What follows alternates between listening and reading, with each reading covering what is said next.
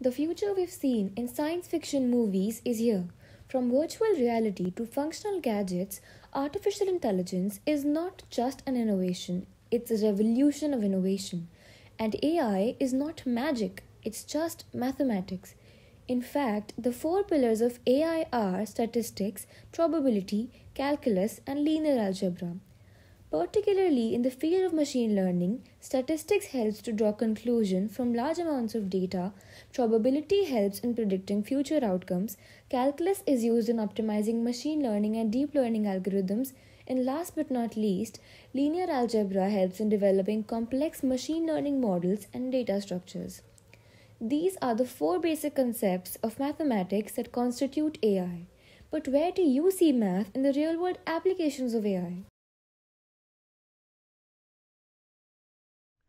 Have a look at this monkey playing a video game. If you notice carefully, the controller is not even plugged in and the game is working perfectly fine.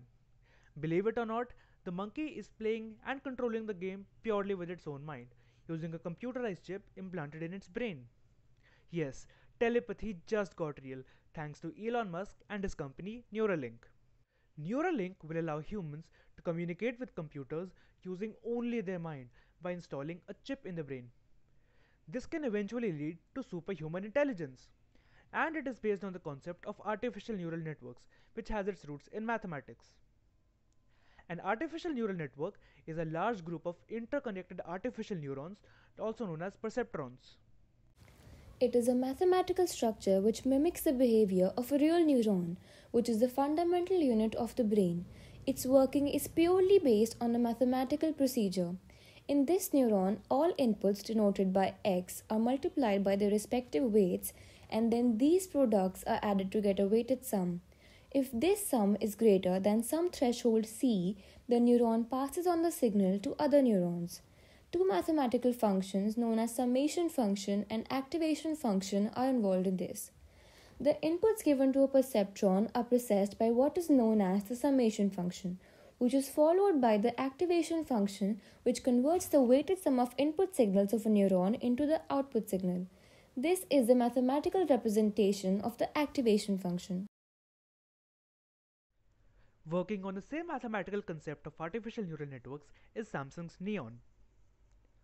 What if I tell you that there are people who are not really people, but they exist?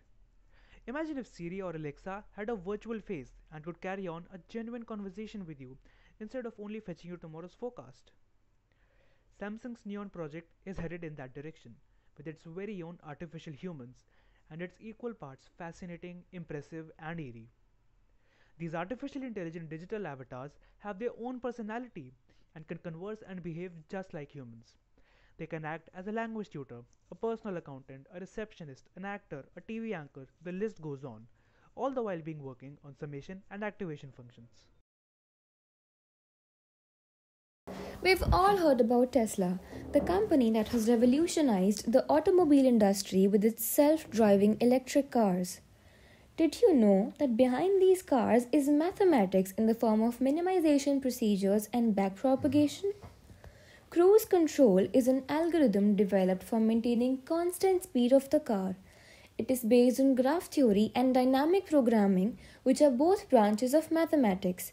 Such algorithms control the throttle, transmission, and steering of the car on their own and eliminate the need for a driver.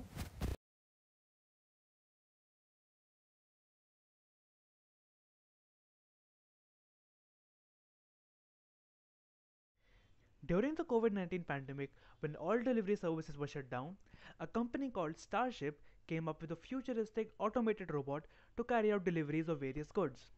And building these robots was not possible without mathematics. The three major concepts of geometry, statistics, and algebra are actively involved in them. You'll need to find the dimensions of the wheels of the robot and the mechanism of its different rotating parts, all of which involves geometry. Statistics helps in building data tables and graphs for different speed tests and crash tests to make sure the data is consistent using standard deviations. The most important part is algebra, which involves finding patterns and relationships between speed and power, or force and acceleration, and many other things. To conclude our presentation, I would like to quote that a person working in the field of AI who does not know mathematics is like a politician who does not know how to persuade. Both have an inescapable area to work upon. Thank you.